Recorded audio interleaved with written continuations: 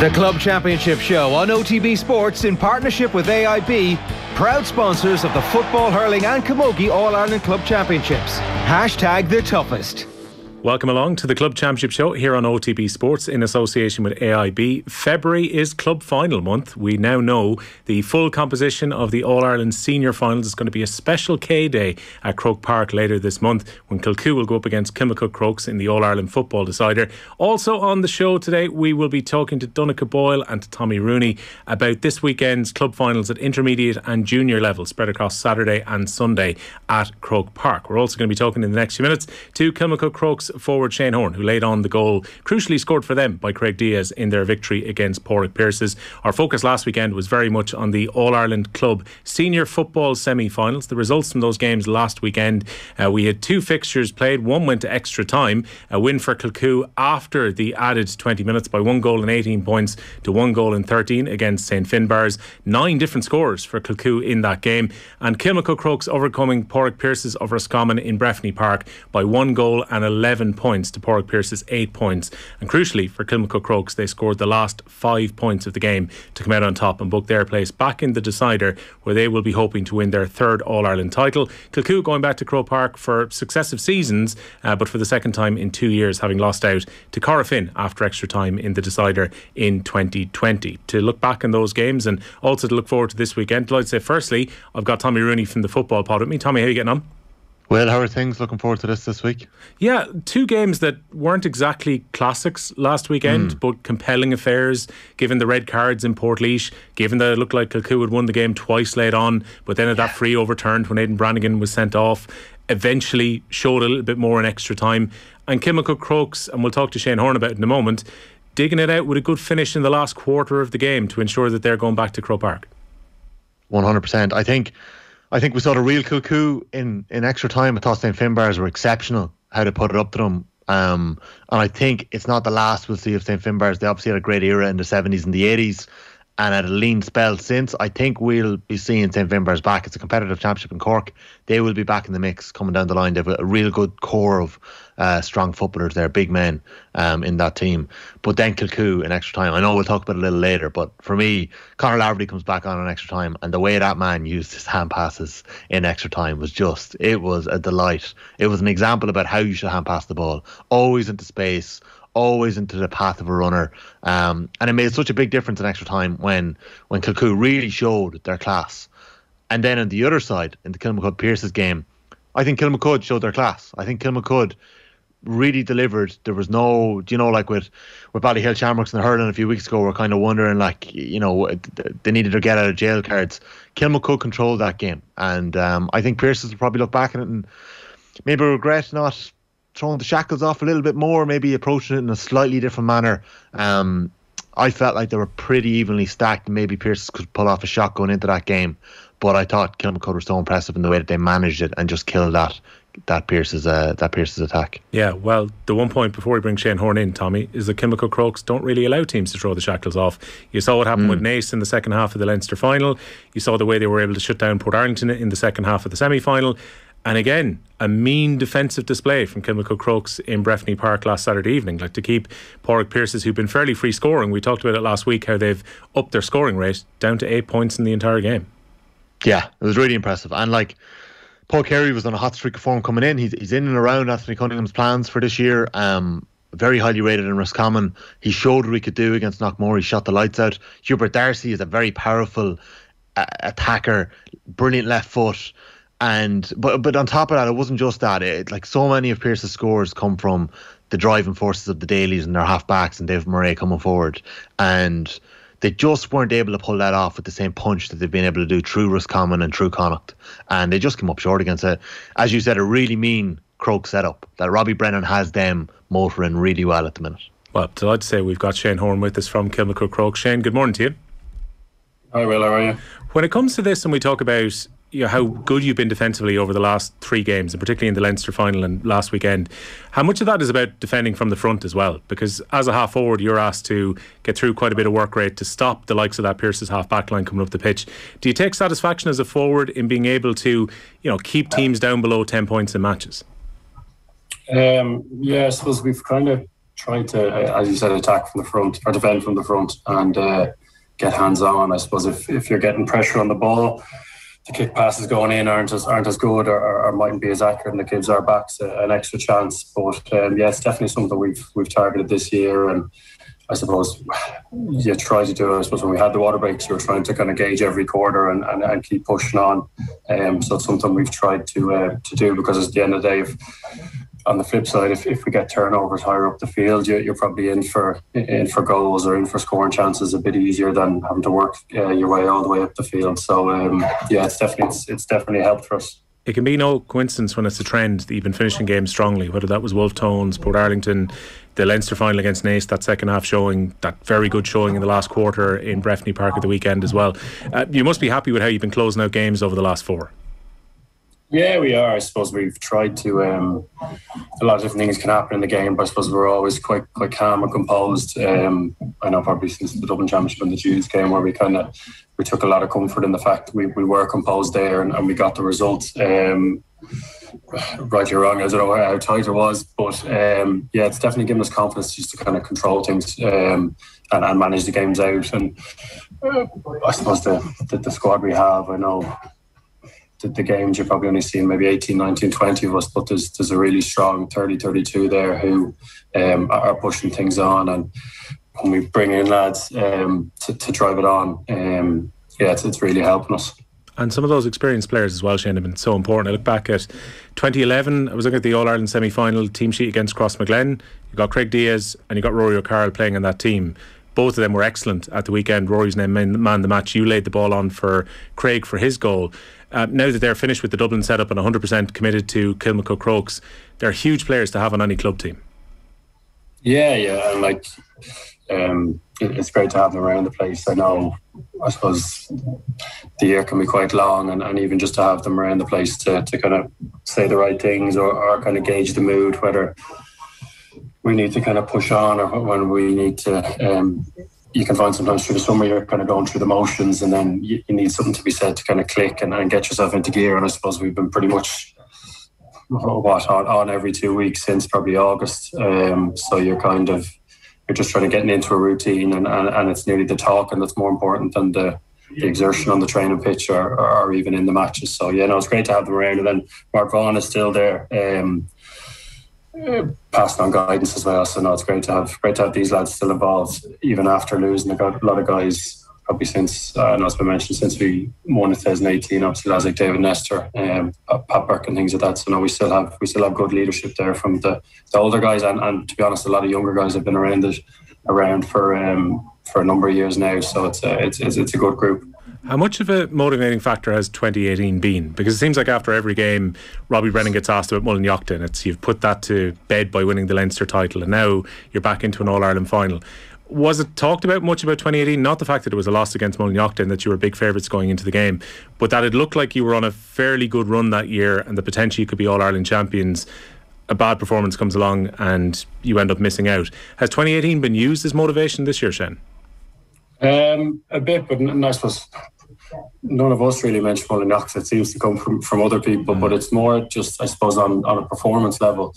We didn't perform on that day, or we did for maybe 45 minutes, and then we switched off. And probably why people thought we had a good chance was because we were performing well, and then we didn't perform and we got caught out. So it's more the performance. I know at the end, some games it's nearly just get over the line, whereas I think we're just trying to put in a performance, and I think we know if we do that, we're in with a shout in most games. So I think that's been more the focus this year and probably the last while. Have you been impressed by Kilcoo when we talk about that challenge that's going to be at Croke Park in a couple of weeks' time? This is a team who've been mouldering really well. 2020 season, could have beaten Corofin in an All-Ireland final, got the job done last weekend. I'm sure you'll be doing the video analysis and everything over the next couple of weeks, like about their performance against St Finbarrs. But I know here on the show we've been really impressed by them. It's a hell of a challenge coming up in that All-Ireland final now. Yeah, no, I would have seen a good bit of them, I suppose, over the last number of years. Just watching the games on TG Carey, you can see they're a well-drilled outfit. One work for each other. They're kind of strong through the lines, and can get scores all over the place. So yeah, no, you can't not be impressed. But I suppose similar to every game, we'll just have to go out and see what we can do. What we can do to kind of stop them. I know against Pearses, I think it was mentioned, a good strong half backline, so that's why we try to get hands on as much as possible, and Kilcoo will probably be a step up on that similarly from their defence. So we'll drill down into them now this week, and hopefully be able to combat their strengths and then do our thing as well. Shane, looking at the Kilcoo Finbars game, Kilcoo's performance in extra time was so important, and they obviously have history of going down the stretch with Corofin back in 2019 or 2020.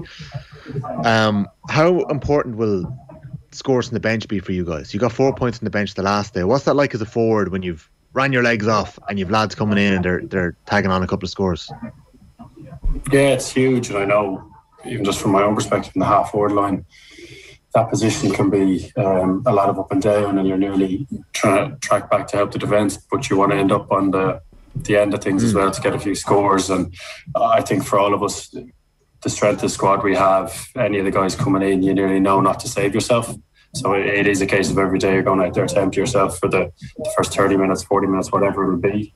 And then guys come in, and when you're on the pitch and these lads do come in, it's a huge lift, because you know they're going to drive it on, and you nearly get a bit of a buzz off it to lift yourself again. So it's been huge for us. And then it's just, I suppose, towards the end of a game when you're kind of tired, you need those fresh bodies just to kind of reset things and kind of help see the game out, really.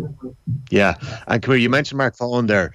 I'd be interested to know what Mark Vaughan is like as a coach, because infamously, when he was thrown in for his league debut down in Kerry, he hadn't a clue who half the Kerry boys were, or Aidan O'Mahony, when he would be marking that day. Did that Mark Vaughan as a coach, what's he bringing to the table? What's he showing the forwards? Yeah, he's got better at names, I think. I know he was playing and he had to stop just due to injuries a couple of years ago, and he would have got involved with our minors, and I think that was his first kind of exposure to kind of coaching or being a selector or helping out. And then when he came back in, it was to play, and it is to play, but he's just, I think there's a couple of little niggles there, so he's just trying to help lads with confidence. I know he would have been a very much a confidence player himself, and he's just instilling in all of us, especially in the forward, to look, take your man on, get shots off, different things like that. And then the younger guys, obviously they know who he is, and he's just you can see even if he is injured, he still comes out and kicks a few balls in the warm-up or whatever's going on. So you can see he still has the class, but no, he's just looking to help guys kick on and probably that confidence piece I mentioned. Paul Mannion officially ruled out of the final by Robbie Brennan after the game last weekend. How much does it then become a case of, as a forward line, you have to spread the scoring load a little bit more? Given any team would like to have Paul Mannion in it, but not having him now, is that just a case of everyone else having to add an extra few percent in the forward line to make up for his absence? Yeah, I don't think we've done anything different, to be honest. Even when Paul was there, regardless of what other five forwards we put in, we think it's quite strong. And I suppose the benefit of him being there is teams probably don't notice the rest of our forwards, and that gives other guys just that extra bit of space. But no, I think lads are all happy to work hard, chip in with a few scores. I suppose at the end of the day, we try to give the ball to the man in the right place, and that could be anyone. I know Paul being injured is we don't have him on the pitch, but he's great to have him in the dressing room again. And I know he's probably a bit sick that he is injured, but he's definitely helping. Definitely helping in the background, similarly, just kind of driving lads on and trying to coach us through the game at halftime and things like that. So to be able to have him around even is brilliant. And Offaly manager John Mon was saying a few weeks back it's unlikely you're going to come back in with the Offaly football panel for this year. Is that a case? You've had your wedding just a few weeks ago, you've had a good long run with Kilmacud. Are you looking at a year out, or are you looking to finish up with Intercounty, or what's your thought process on it? I'm probably finished up, to be honest, just at the end of last year. Obviously I didn't know how far we go with Crokes, but obviously had the wedding, and then we were due to go away in March and April for a couple of weeks, which would have been in the season, and I just wouldn't have been able to commit as I needed. Since then, obviously we've been winning with Crokes, and I ended up moving jobs as well about a week ago, so just the commitment and time won't be there to to do the intercounty again. But the lads have been great. Even when I told them I was stepping away, and they've all been in touch before and after, say the Dublin final, the Leinster final. So a great bunch of lads. One last question to ask you about. Pat Flanagan is throwing a couple of shoulders before the row happens in the tunnel. He sees you and he puts his arm around you and gives you a bit of a hug. Was that a case of an Offaly man not wanting to hit a now former Offaly footballer, or what was actually said to you when Pat came over to you? Yeah, it's funny because the lads are saying to me, "Oh, it's a Midlands thing," and I was like, "Geez, I didn't think it was that." But no, I was. I just saw him give Dara a little dult in the back, and then I just kind of patted him myself and said, "Settle," and he was like, "I know." So that was that was all that was. So there was no kind of Offaly thing there, I don't think. Right, no favouritism at all. Well, look, Shane, the best of luck getting ready for Croke Park in a couple of weeks' time and taking on Kilcoo. Okay, cheers, guys. Shane Horan there talking to us about Kilmacud Crokes' win last weekend. We can hear now from Robbie Brennan, the manager of Kilmacud Crokes, who officially ruled Paul Mannion out of playing in the final in 2 weeks' time.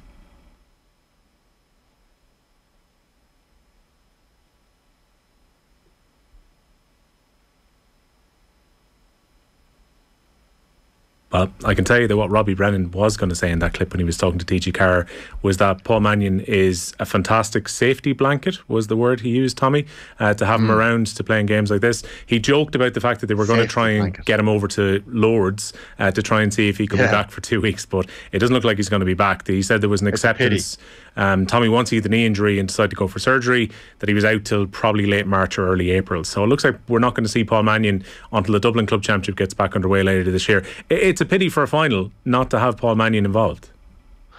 Oh, it's a huge pity. Like, talk about one of the best footballers in the country, regardless of being a club footballer in the county, you know.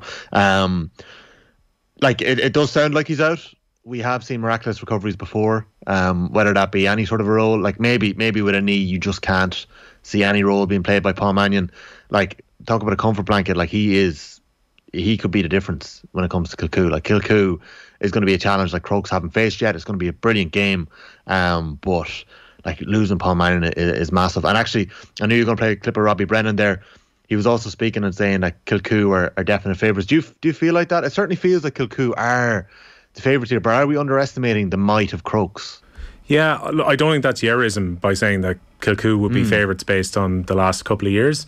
But this Kilmacud team, all right, they haven't necessarily blown a team away so far. They haven't necessarily sparkled with some of the performance that they've had. But look at the games where they've had to come through a relative amount of adversity. That game, which was so tactical and low scoring against Jude's in the Dublin final.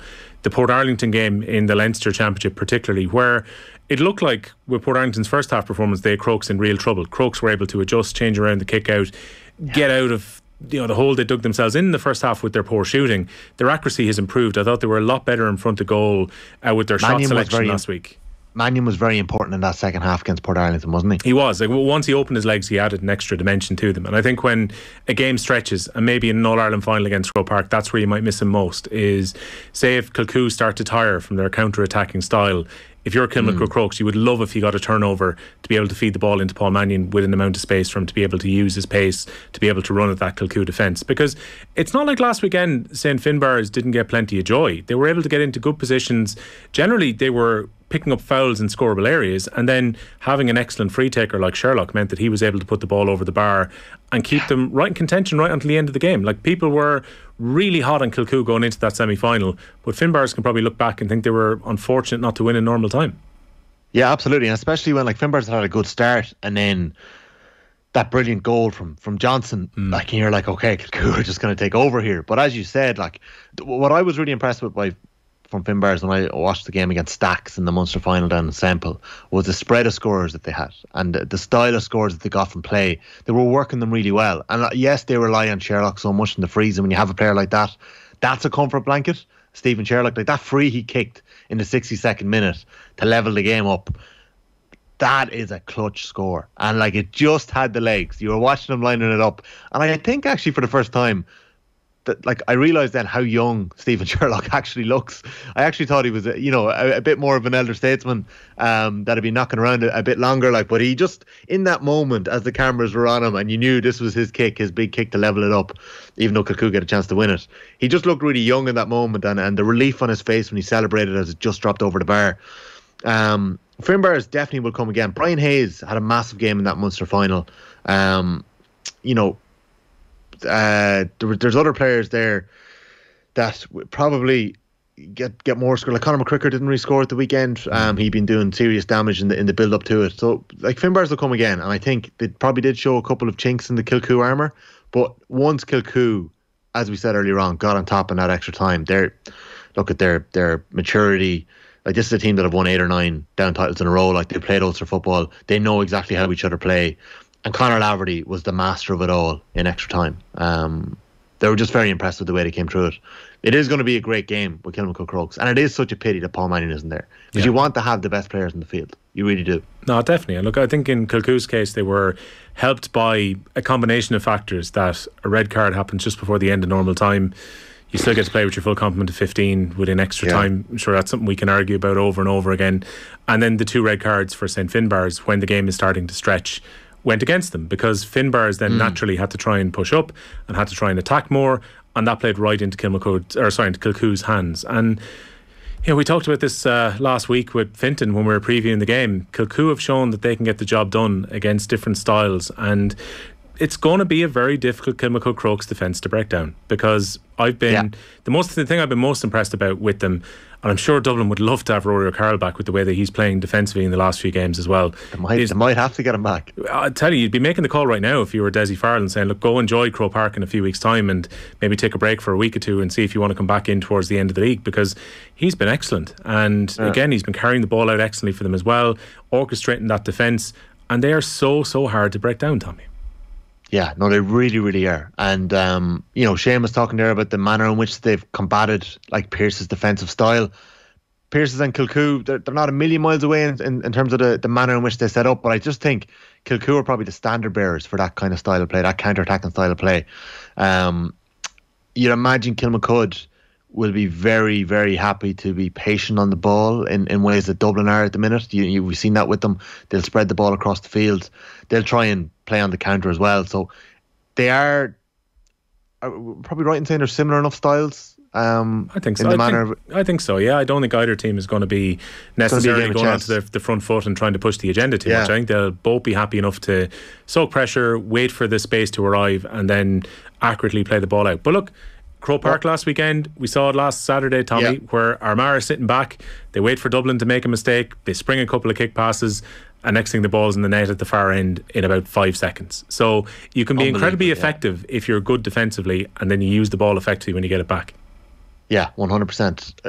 It just struck me the other day as well, like James McCartan has come in at down, obviously, and he's come in late. And by all means, it looked like they'd put in a decent showing against Derry, who probably weren't firing on all cylinders the other day. So it'll be interesting to see what James McCartan can do with Down.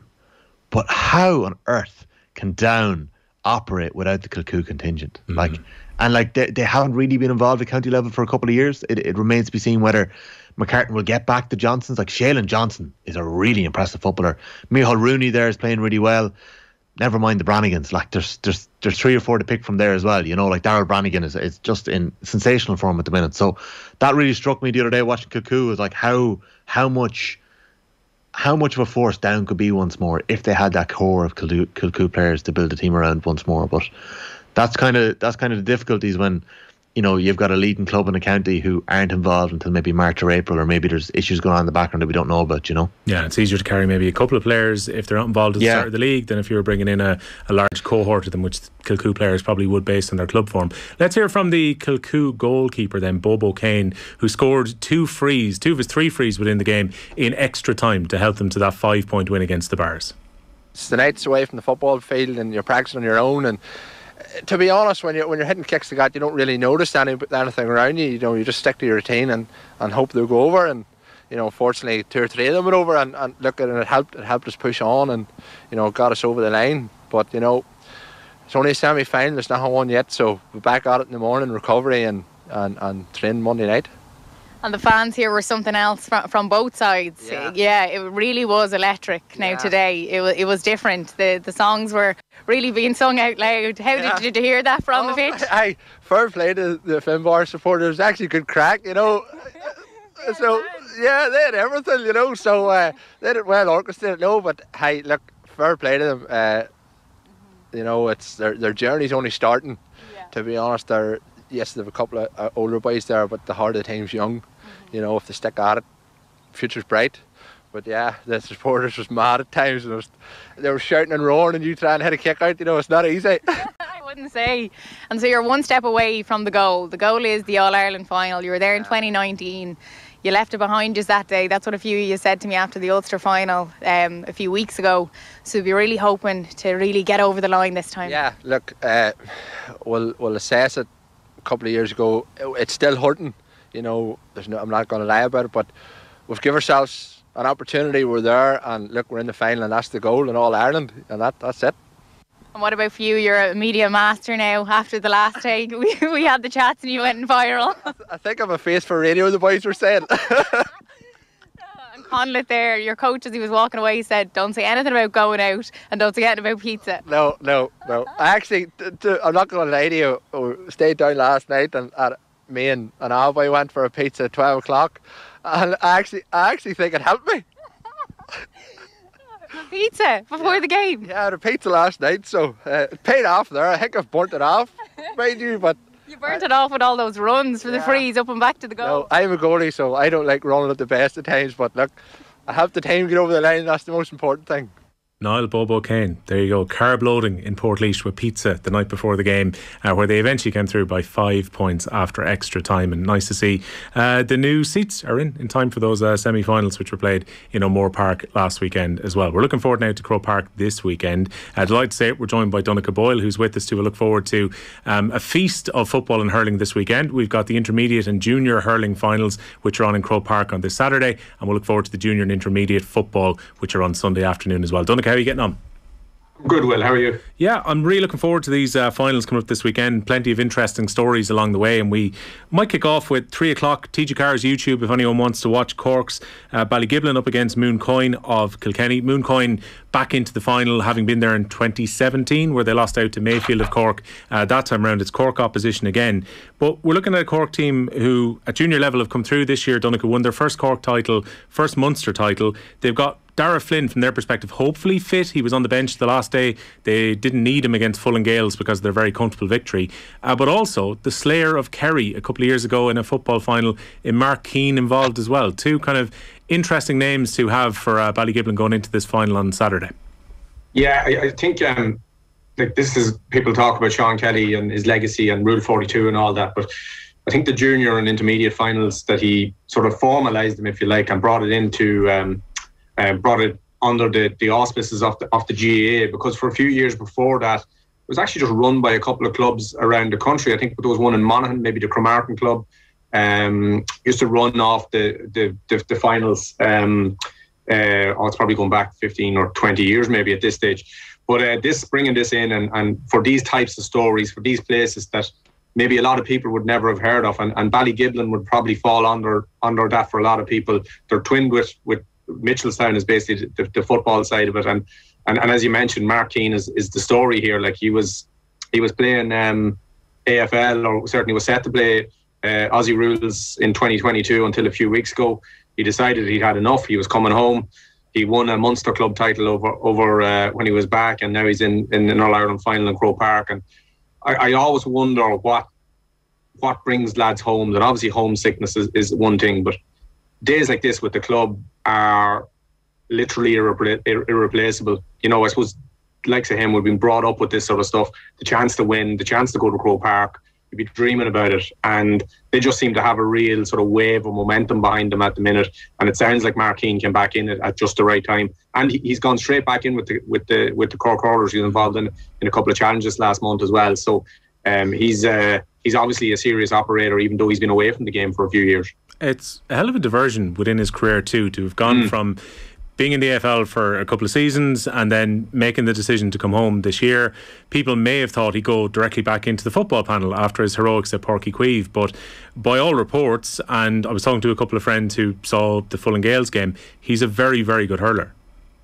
Yeah, he played both underage, and maybe that time he went back in with the footballers just because he was home for a couple of weeks. But the peculiar thing is that people always say that if you're away for a while and you lose your touch and you don't have to hold your hand every day, it leaves you very quickly. Whereas you might be able to get back into into football a little bit easier. And even if you think about the mechanics of AFL, it's catching and kicking slightly different, but it's still broadly speaking, it's the same thing.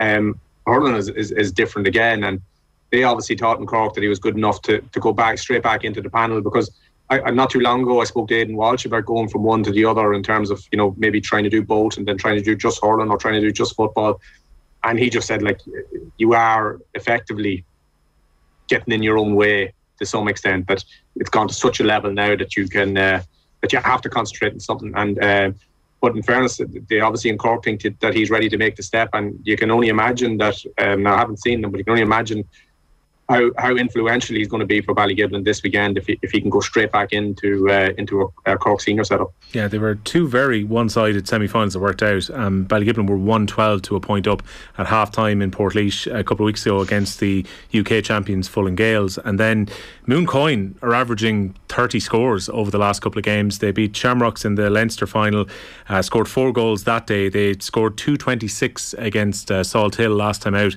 winning 226 to 11 points.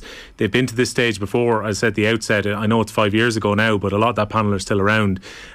It's probably no great surprise that this junior final has been dominated by Cork and Kilkenny, and probably no great surprise that Mooncoin are back into this decider again, especially given the form that they've shown over the last couple of months.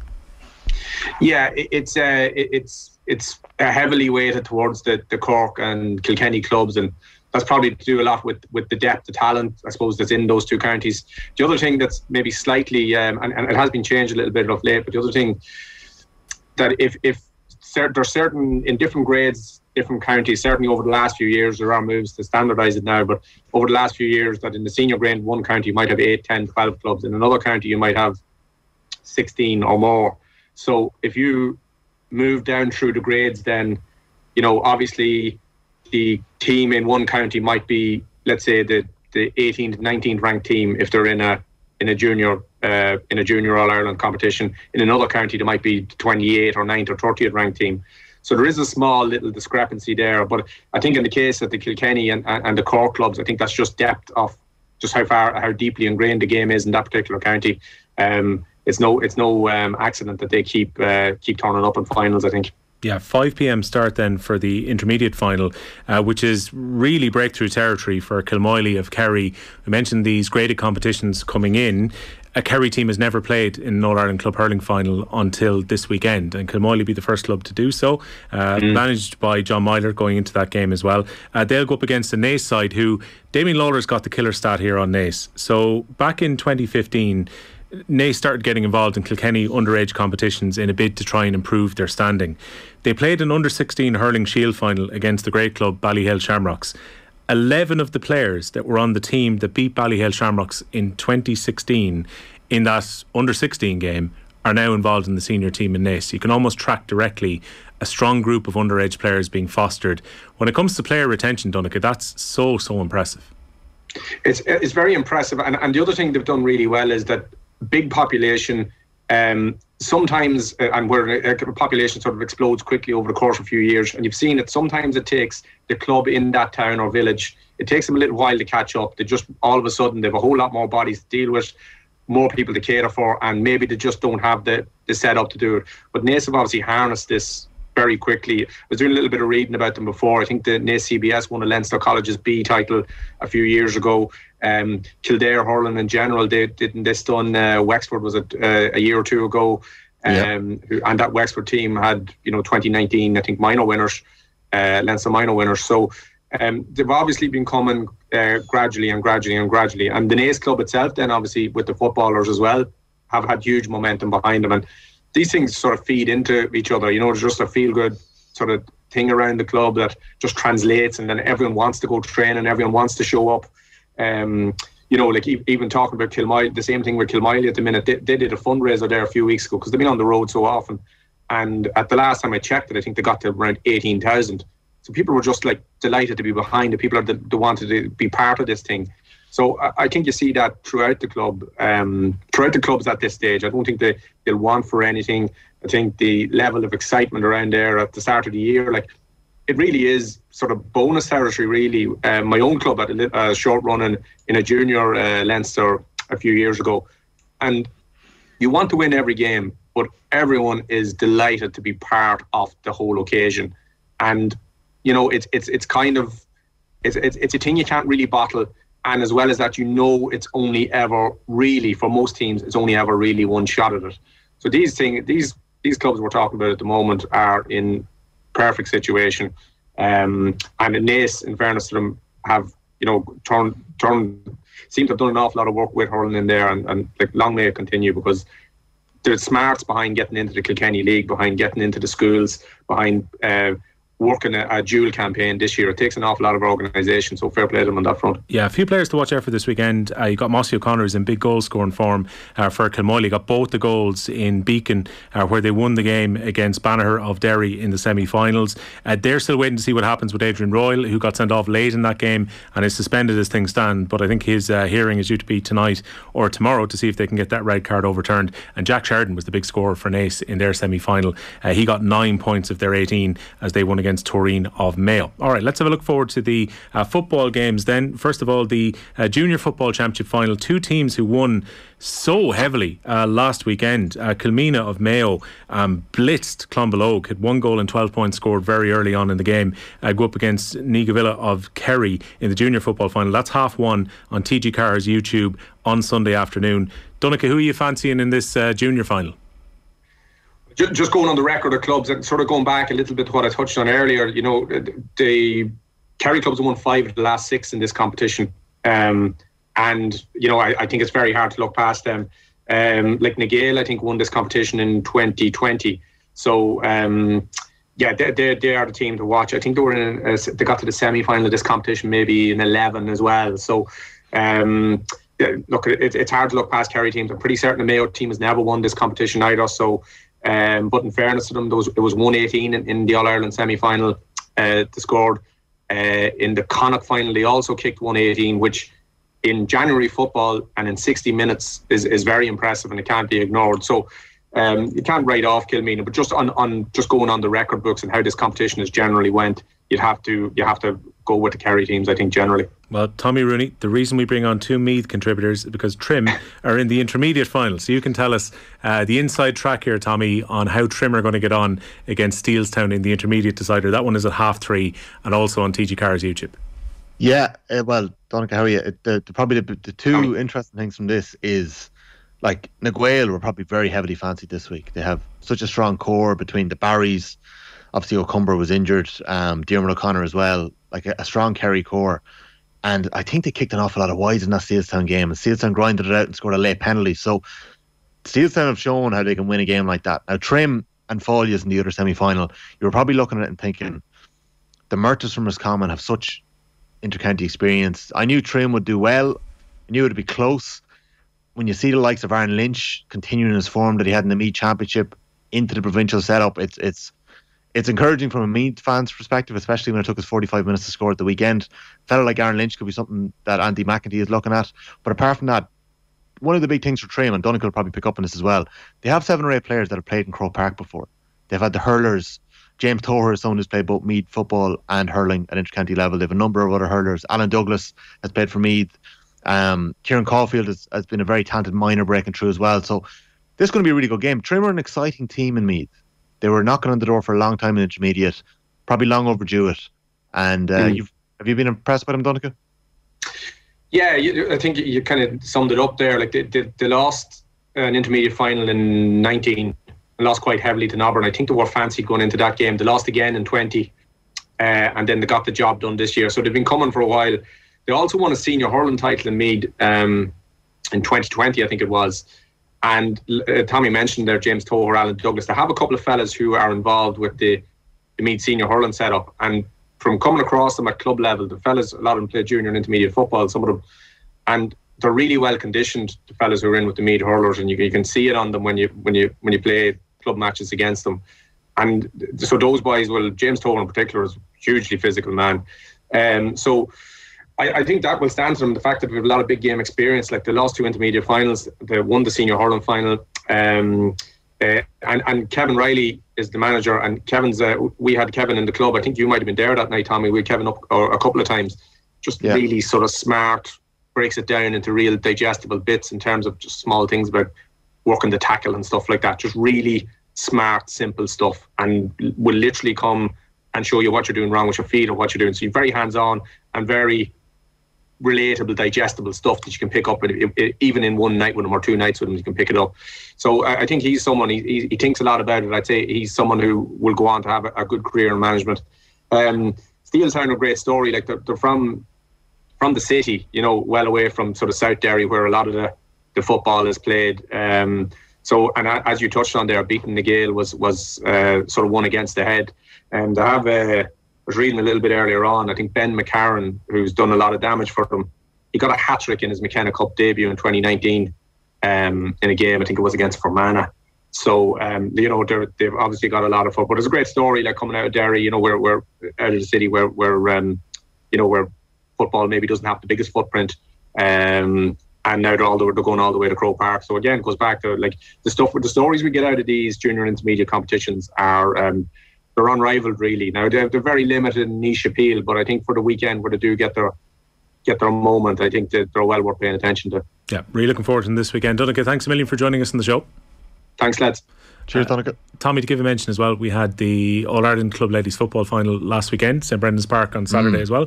Was watching it here in the office. I thought Clonberne were excellent. Mourne Abbey were going for 3 in a row. Had been perhaps a little bit lucky a couple of years ago when the sides met to come out on top by a point. Olivia Divley scores 5 points during the game.